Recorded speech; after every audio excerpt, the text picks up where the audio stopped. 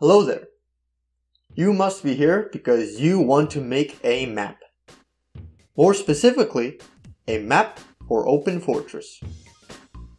These tutorial videos will help you achieve that goal. Before we start mapping, we need to set up the tools you will need to make any map for Open Fortress. Whether this is the first time you touch the software or already have experience with it, this video is important for the stepping stone of making maps in Open Fortress and should be followed closely to make sure you have the least problems in mapping.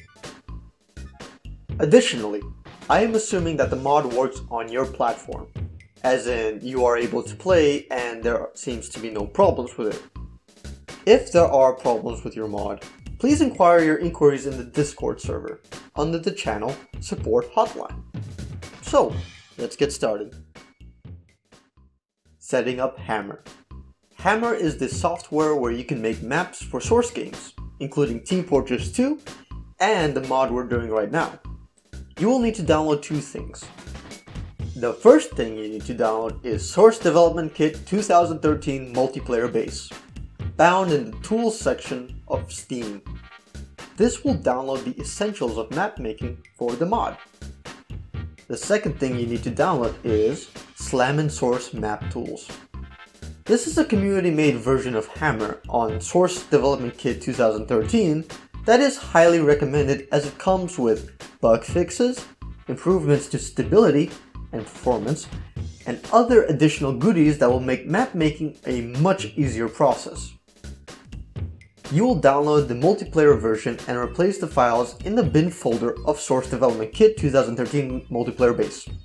Once you downloaded everything, you are still not done. You will need to configure Hammer to make maps specifically for Open Fortress. Go to Settings, and here's where you need to place all the file paths to make maps for Open Fortress. Here are the two images of what your file paths should look like. If you need additional help finding the files, please set the video to 1/4 of its speed, and there will be a quick time lapse of where you can find the files.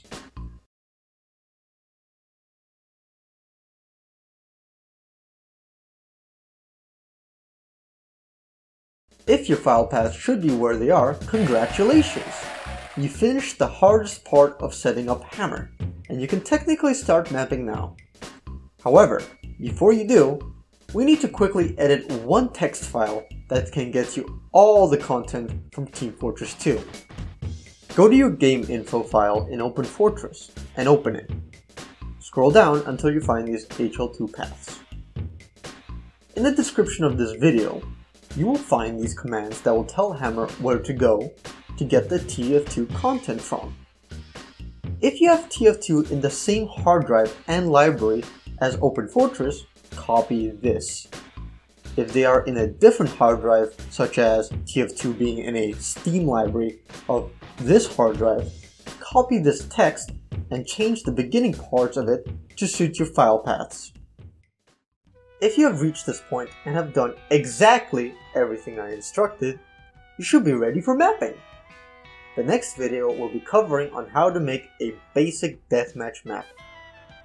In the meantime, if you are new to Hammer and mapping in general, I highly recommend you watch 3Clicks Philip, UEAK Crash, Top Hat Waffle, and plenty of other tutorials on source mapping.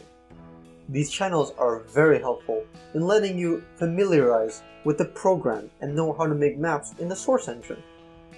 Thank you for watching, and I'll see you in the next video.